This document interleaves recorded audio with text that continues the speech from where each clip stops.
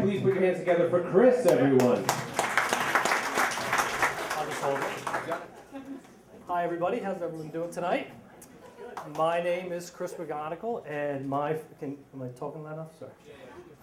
My story is the first time someone pulled a gun on me.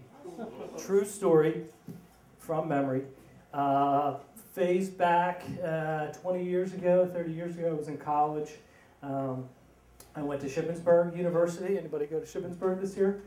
A lot of people from Westchester at the time used to go to Shippensburg. And I had a summer job. I worked at a supermarket. And I was a sophomore, going to become a junior. And my buddy calls me up and he says, you know, we're moving into an apartment next year.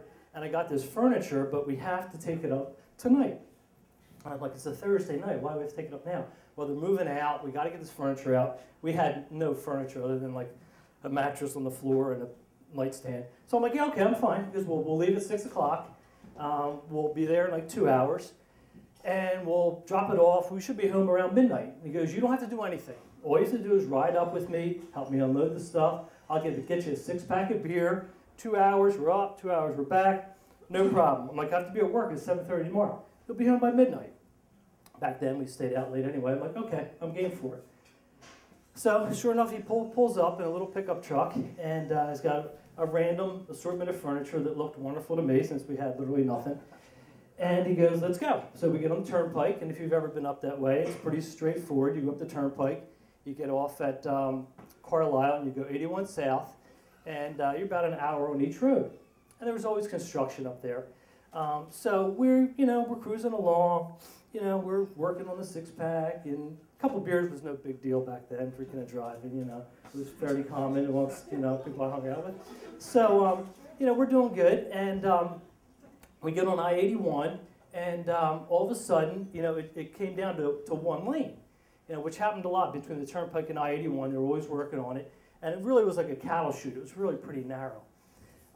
So I'm driving with my friend, and all of a sudden, we're probably going, 50 miles an hour. It was like a 45.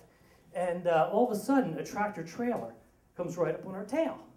And, I'm in the pickup truck. The mirror's here. The guardrail's there. The guardrail's there. And this guy is like honking on the horn, on our tail.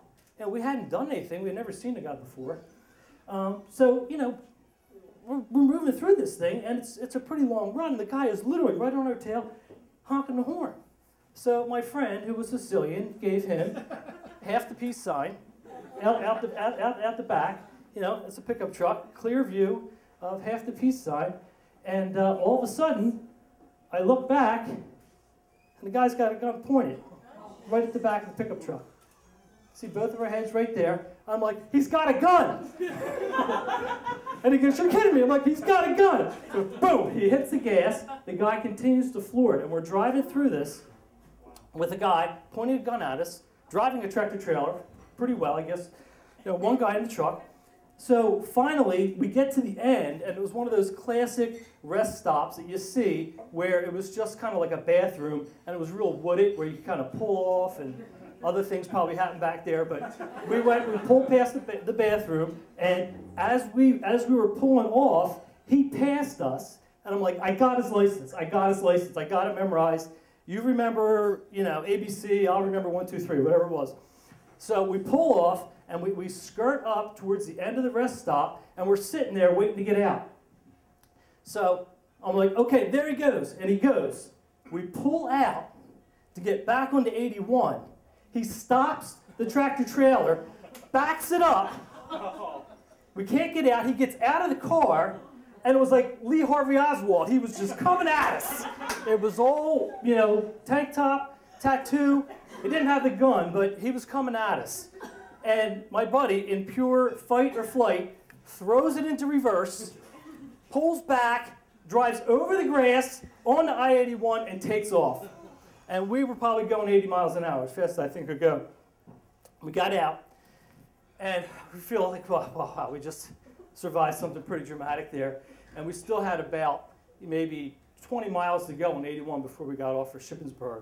We get about 10 miles up, and all of a sudden, there's 2 tractor trailers right next to each other.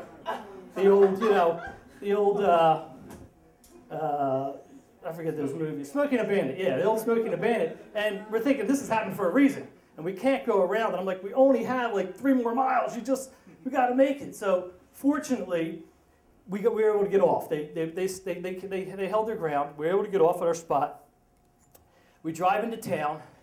We get into town. We pull in. Shippensburg's a very small town. Police and fire in the same spot. We go right to the police, and we go in there. I'm like, we got to tell him. We got to make this guy pay for it. So we go in and we tell him the short version of the story. And the cop says, "Have you boys been drinking?"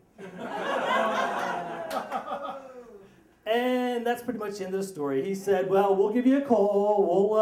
We'll talk to the state police, and if we find that guy, we'll make sure he pays for it." But we never heard from him, and I didn't get to work till we didn't leave till the next morning. I got to work about 7 o'clock. I made it on time. So that's my story.